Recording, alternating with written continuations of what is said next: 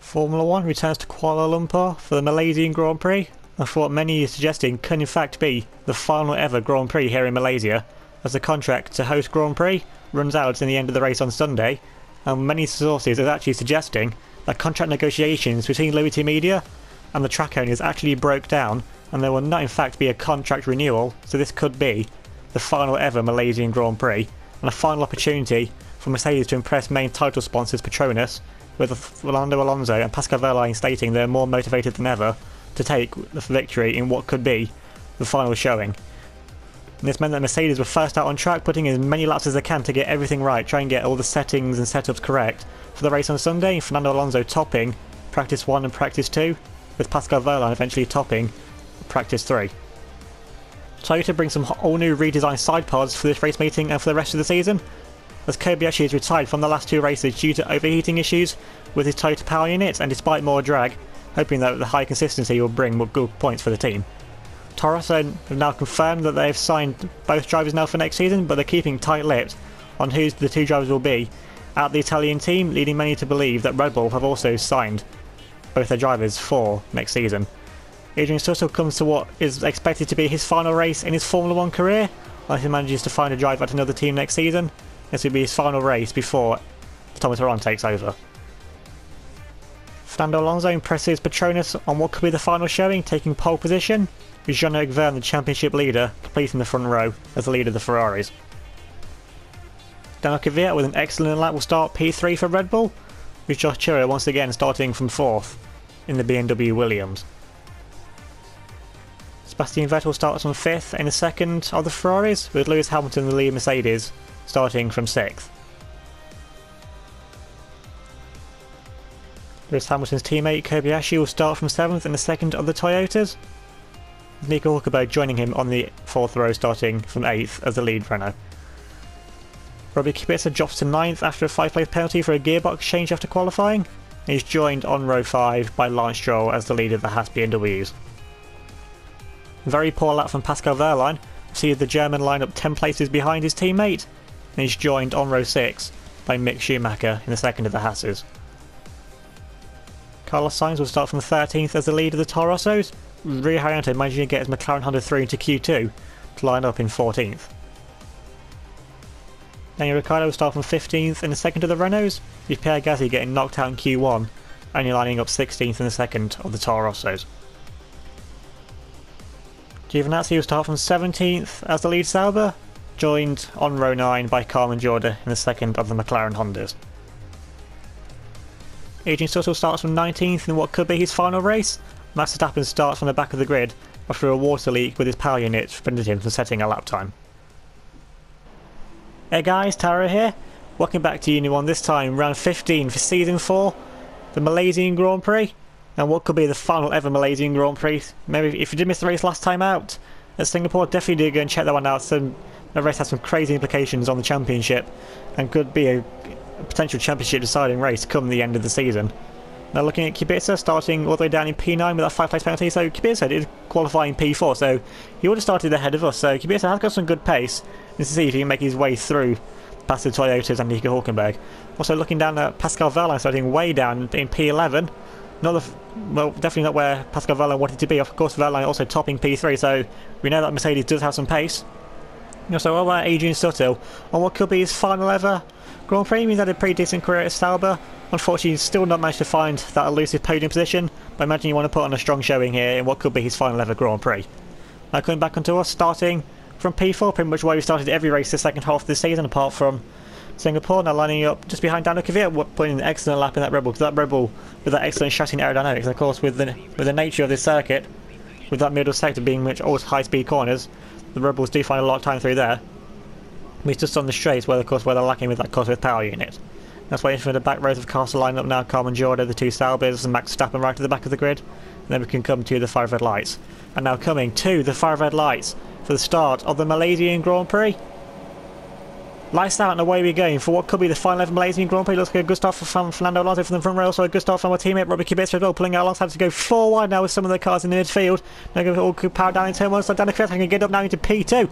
Try and go make him look up the inside there, Fernando Alonso, but Alonso is just a bit too far ahead into turn 1. They're still going side by side now with Jean-Eric Vergne and Daniel Kvyat, of course, the two teammates from last season.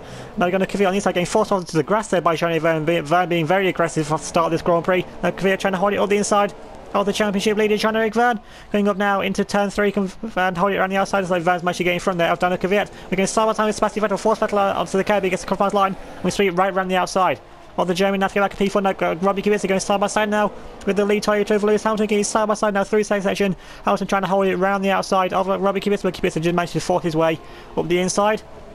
So a good start there from Robbie Kubica, a start that he really needed to make. And looking back to us, we've managed to actually keep it in P4, so despite not the best of starts, we managed to keep it in our starting position for once, so one of the better starts we've had in this season.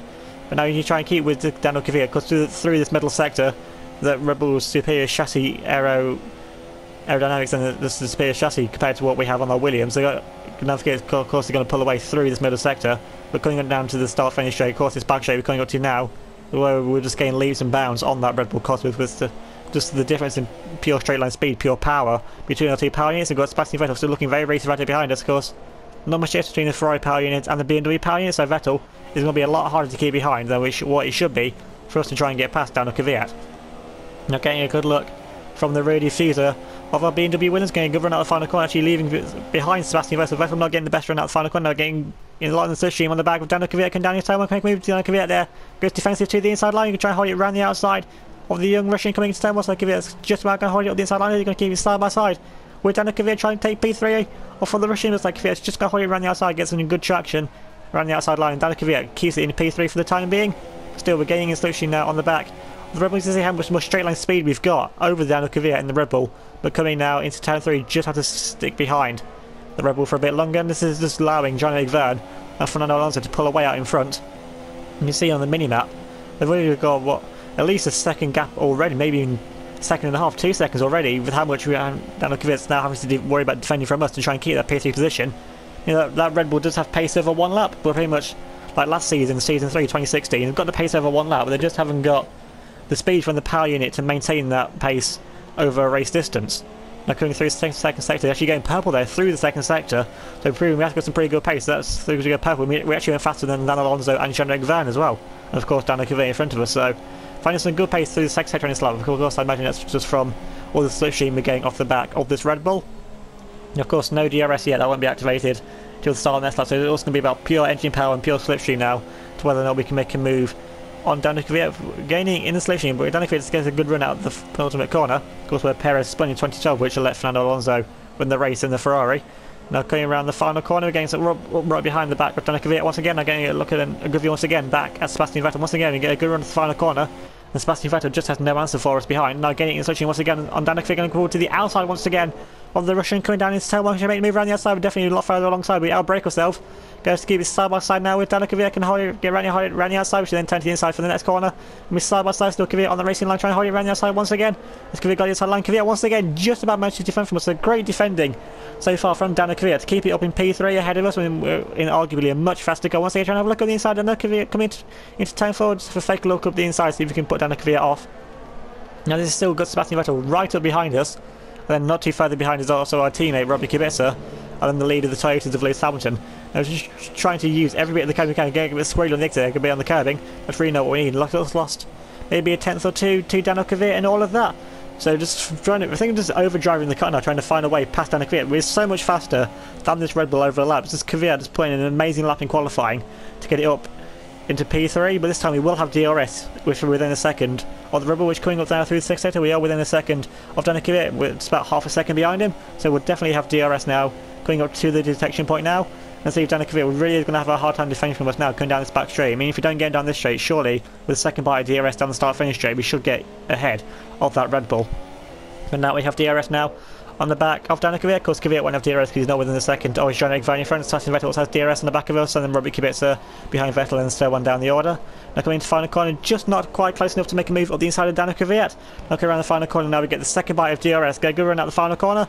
That's going to be a drag race now down into turn 1 between ourselves and Daniel Kvyat. Kvyat once again goes defensive to the inside line. Now going to breeze right around the outside of the Red Bull like it's standing still. They move aggressively to the inside now to defend from Daniel Kvyat into turn 1. Kvyat tries to have a look around the outside, but I think he just has to admit defeat there. But now he goes Johnny Van forcing Fernando Alonso off the track now. Trying to go around the outside of the 2-time world champion now coming up the straight now into turn 4. Confirmed trying to make the move around the outside of Fernando Alonso. Alonso on the inside line, so Alonso should have it into the corner, but Vettel going to hold it right around the outside. Van gets a bird on the racing line, gets a better exit.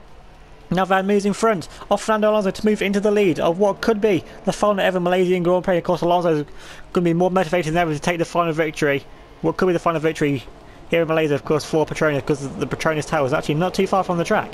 Now cutting a bit further on, now taking a look now, Max Verstappen, of course, started in 20th and last, and now is coming up behind one of the Renaults of what I think is Daniel Ricciardo, so he's cleared the two Saubers and Carmen Jorda. Making a good view from the rear diffuser there of Max Verstappen. Now looking at Ricciardo, it's pretty much in a no man's land between Max Verstappen behind and then the Toro Rosso in front. It's actually got one of the Hasses sandwiched in between. I think that's actually Schumacher, because the Toro Rosso running out really wide, coming back in front, just in front of Pierre Gasly. I think that's Carlos Sainz at the front of the Toro Rosso. They ran out wide there. Now Gasly trying to hold it around the outside. Once again, Gasly getting forced off the track now by Carlos Sainz. Gasly trying to hold it on the inside line of his more experienced teammate coming up now into turn 4. He's going to have it on the inside line. Can Sainz hold it around the outside of Pierre Gasly? Gasly on the inside line. Sainz isn't quite alongside, but Sainz is doing a good job of keeping it around the outside of his teammate. Now keep his side by side. Now coming up through this section, you're going to be losing so much time. You see the Haas is already pulling away into the distance of what I think is Mick Schumacher. Now coming up through the section, they're still going side by side. I think Sainz had just managed to keep it in front. I can't quite see from the camera angle which one's in front. Actually, now Sainz actually dropped behind, so Gasly with a good run actually managed to make the move on his teammate. Now coming up now down into the hairpin. They've got to worry about now defending from Daniel Kvyat. They're cutting a bit further on now. We're actually into the lead of the Grand Prix, cutting all the way onto lap 8. Of course, we haven't made our first stop of the race yet, so fortunately not much happening at the front. Pretty much in a no man's land between ourselves with Vettel behind and then Werner Alonso up in front, but we're coming in at the end of this lap to make our first stop of the race. And now coming down the start finish straight, now coming up now into the final corner, is going to go swing right round, and now coming into the pit lane now for our first stop of the race, and we're going on to another set of the super soft tyres. And imagine that's Sebastian Vettel behind us, and Daniel Kvyat of course will be doing the same as well. Now coming into the pit lane, it's going to pretty much be a pit lane battle here between Ferrari and between Williams. Now coming into our pit box now, we need a good stop here from Williams. I know the Williams traditionally don't give us good pit stops when we need them. They're going to get back out in front, but the question is, has Sebastian Vettel got a worldly stop and jumped us? No, he hasn't. So we've actually got quite a gap to the cars behind now, so a really good pit stop from Williams. Actually, that's really what we needed now to give ourselves a bit of breathing space from Sebastian Vettel behind. We actually now got one of the Red Bulls behind us, so it's like Daniel Kvyat actually jumped Sebastian Vettel in the stops. Now to go into turn 1, Daniel Kvyat is ahead of Sebastian Vettel, so a great stop there from Red Bull has managed to see Daniel Kvyat jump Sebastian Vettel. So now Daniel Kvyat moves back up into P4. Now look at Adrian Sutter trying to hold it up the inside line of Sebastian Vettel. I mean, fair play to Sutter. I mean, it's his final race, he might as well go for it. And just following on board with Adrian Sutter, see if you actually keep relatively close to Sebastian Vettel. Of course, I mean, in Sutter in his final race, I mean, it's going to be hard for Sauber to replicate the points finish that they achieved last race, with Sutter in 10th and Giovinazzi 11th, has elevated up into 9th in the constructors standings. As you see, we can't even see Sebastian Vettel on the same camera shot anymore. He's that far in front. Now we've got Lewis Hamilton in the Toyota, of course, that also made his stop on the lap we did as well. Now gaining in the slipstream on the back of the Sauber. Now coming on down into the hairpin, is Hamilton going to try and make a move on the inside? Now he just sticks behind the Sauber of Adrian Sutter. Now coming on now through the second sector, despite how slow the Sauber is with its lack of aerodynamics, there's just nothing that Hamilton can really do to make a move on the Sauber through here. He has to be patient and wait for the start finish straight or the back straight if he gets a good enough run. Now coming up now through this sweeping right-hander, now coming up into what is the most difficult corner in Formula 1 according to many, that left-hander. And now it's going to be Toyota power with DRS versus pure Cosworth power.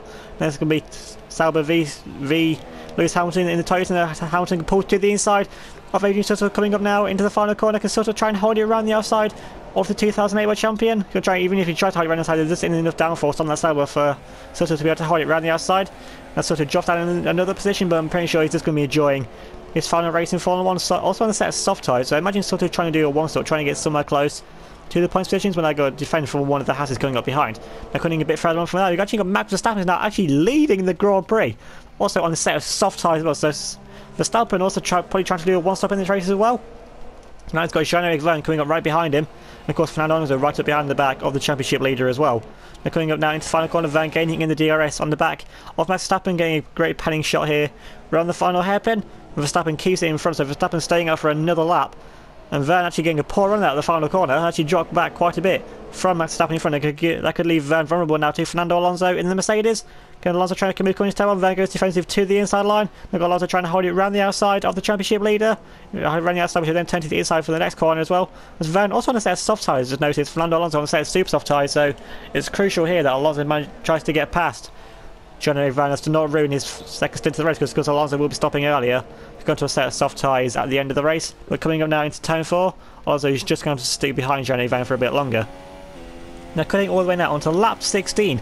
Pretty much nothing happening once again. We're just in this no man's land behind Fernando Alonso and just in front of Sebastian Vettel. So keeping the pace pretty even to Sebastian Vettel. Now we've got a yellow flag though up in front. There's a car pulled off the side. Jean-Eric Vergne is out of the Grand Prix. The championship leader Jean-Eric Vergne has retired from the Grand Prix. Don't believe it. Rotten luck for Jean-Eric Vergne once again. All just seems to be going wrong now for Jean-Eric Vergne. Now we're going to dive into the pits.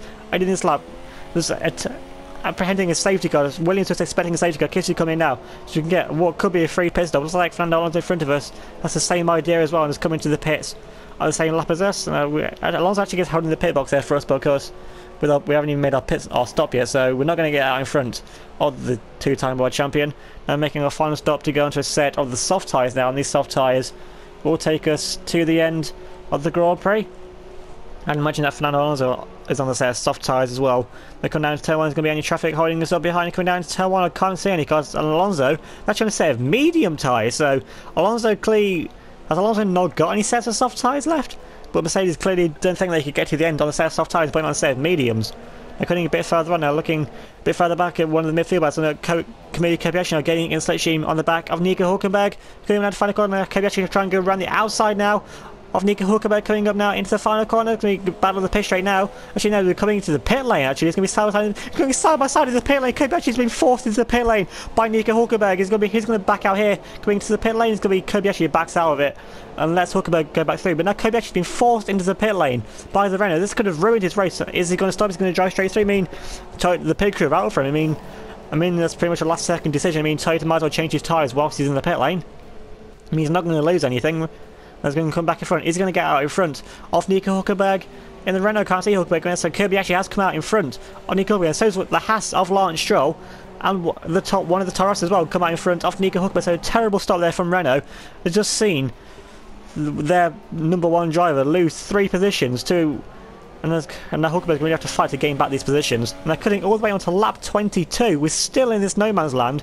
But saying that, Sebastian Vettel now caught up right behind us. See Sebastian Vettel filling up on Marys all over the back of us now. And Vettel is seeing the opportunity now to go for the win. Because Alonso on a set of medium size, he's just up the road in front of us. So theoretically, me and Sebastian Vettel should be going faster than that Mercedes AMG up in front. Now coming up now through this tight right-hander, coming up now, going to get a pretty good run to their defending line to the inside. Well, play away quite a bit from Sebastian Vettel because Vettel will have the DRS now on the back of us, and that's going to be BMW Power v Ferrari Power with DRS. Now, imagine Ferrari had the engine now turned up into 11.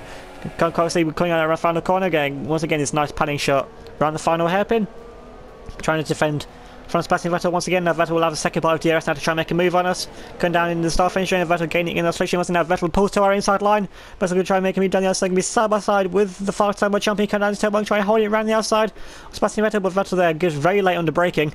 Now Vettel makes the move up to Peter, but we're right up behind still the back of Sebastian Vettel, the 5-time world champion in the Ferrari. Now we need a good run here out of turn 2 from able to make a move. But Vettel there is already pulling away from us, so that Ferrari was so much more speed in this. I don't know what Vettel's found in this final stint of the race, because he managed for the first 20 or so laps of the race. We're keeping a pretty good gap to Sebastian Vettel, but imagine if Ferrari have just turned their engine up to 11 now to try and go for the victory of this race. And they're cutting a bit further on. Vettel's now catching up to the back of Fernando Alonso. So Alonso on that set of medium tyres is really not finding the pace that he needs. Because the medium tyres won't wear out as quick as Vettel's soft tyres, but because with how durable the tyres are, it's not really making that much of a difference. Now Vettel gaining into the final corner, not quite getting enough on the back of Fernando Alonso. Now coming down the start finish straight. Once again, Sebastian Vettel will now have a second bite of DRS to try and make a move on Fernando Alonso.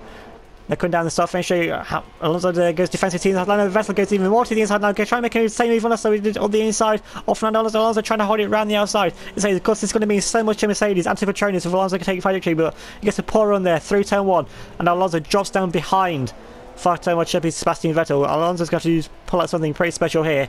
You've also tried and take the lead back from Sebastian Vettel. Now cutting all the way now onto the final lap of the Grand Prix, lap 28. We've fallen away quite a bit from Fernando Alonso, of course, because BMW just turning our engine down, because there's no much fighting, no point fighting Fernando Alonso. We just couldn't get close enough to him and got down a Kvyat behind us, and quite some way behind us in P4, so there's no any challenge. Williams just toned our engine down.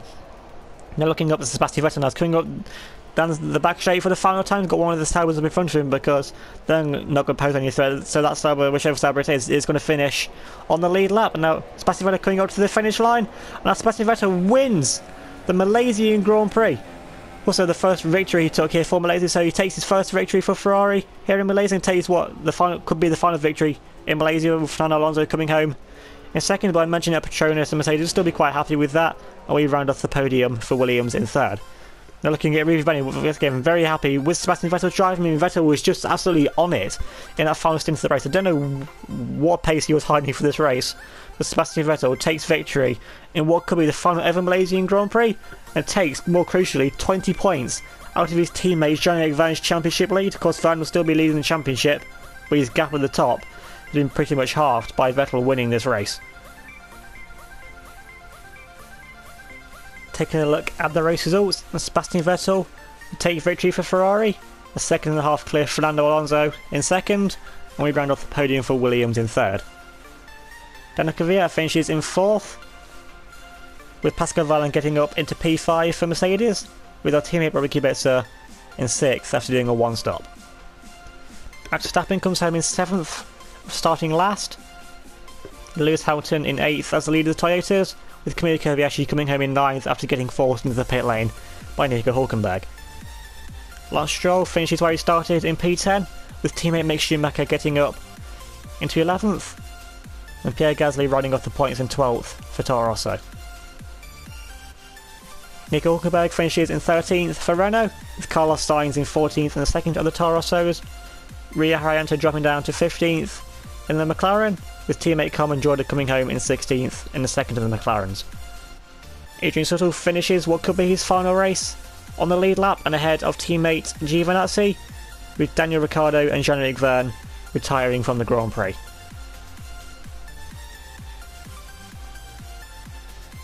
With Vergne's non-finish, Sebastian Vettel now moves to within a race victory of his teammate Jean-Eric Vergne, 18 points behind the Frenchman, with Fernando Alonso now moving back up into third, 2 points clear of us on 150 points to our 148. Pascal Wehrlein remains in 5th, 16 points behind us, with Daniel Kvyat in 6th on 111 points. Robbie Kubica's in 7th with 92, 6 points clear. Max Verstappen is in 8th on 86. Lance Stroll's in 9th on 66, 2 points clear of Lewis Hamilton, who rounds off the top 10 on 64. Mick Schumacher moving up into 11th on 33, on virtue of better result, knocking Sebastian Buemi down to 12th, is also on 33. Nico Hülkenberg remains in 13th on 31 points, with Kobayashi now getting up into 14th on 26, ahead now of both of the Toro Rossos of Carlos Sainz and Pierre Gasly on 24 and 22 points. Daniel Ricciardo dropped down to 17th with 21 points, with Esteban Ocon in 18th on 18 points, Adrian Sutil 19th with 3, Giovinazzi in 20th with 2, Carmen Jordan also on 2 even though it says 1, with Ria Haryanto rounding off the point scorers, and just Thomas Laron and Nico Kari on 0 points. Moving on to the constructors standings, and Ferrari have a 60 point lead over Mercedes on 342 points to Mercedes 282. Williams are in pretty much in no man's land of their own in 3rd on 244 points, with Red Bull in 4th on 197. Haas remain in 5th on 127 points, only 19 points clear now of Toyota, who are in 6th on 108. Renault are in 7th on 52 points, 6 points clear of Toro Rosso, who are on 46. And Sauber remain in 9th on 5 points, with McLaren Honda in 10th with 3. So that's been the Malaysian Grand Prix. Thanks for watching. Remember to leave a like if you enjoyed the race. Subscribe if you're new, leave a comment down below. Vote for your driver of the day with the poll link, that will be in the description. Also, check out the wiki, which will be in the description as well, in the third line of the description for the latest news on this season, a look back at previous seasons and a sneak peek as what's to come up in the future. Thanks for watching. I'll see you all next time.